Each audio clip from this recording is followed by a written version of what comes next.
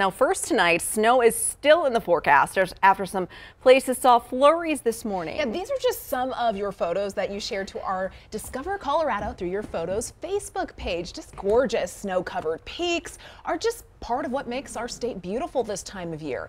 Meteorologist Stacey Donaldson will join us in just a few minutes with a quick look at when we can expect more snow in the coming days. And on the other hand, our snow-capped mountains can pose dangerous risks, especially for the backcountry. Taking a look now at the Colorado Avalanche Information Center's forecast for avalanche danger. Right now, levels are around considerable and moderate danger. Today, I spoke with a local climate expert and the CAIC, which tells me avalanches are not only dangerous, but have recently gotten bigger. I asked why that is and if we could see this trend continue in the future.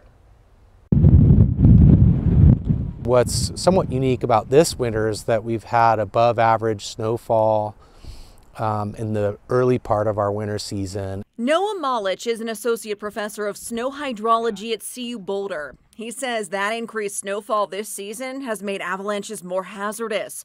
But he says we could see a shift in the avalanche season in the future. Is climate change a factor in any of this? Snow is very sensitive to changes in climate. What we know is that it's going to continue to get warmer. Now, what we haven't been able to do scientifically is link the warming that we've seen over the past few decades with avalanche activity. That's very much an open question for research. Saying it's at the hypothesis stage right now. And with climate warming, we might hypothesize that there would be more severe avalanche risk as more liquid water in the snowpack can diminish the stability of the snowpack.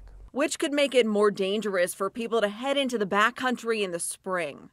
Ethan Green with the Colorado Avalanche Information Center says it's really hard to predict avalanche conditions months and years out. But what he can say, they will get smaller and they will likely get bigger. We will see both. Avalanches are heavily impacted by weather events. And so the avalanches that we're going to see on any particular day are a combination of what the weather is doing that day and what the weather has done for that season. Both experts say the key here is to be prepared if you decide to venture into the backcountry, because you never know what weather pattern Mother Nature will decide to bring. Be respectful of the mountains. The mountains are dangerous. Go out with teams of people that you trust, that you know have the equipment and training to be safe in the mountains. And when in doubt, don't ski a line that you think is unsafe.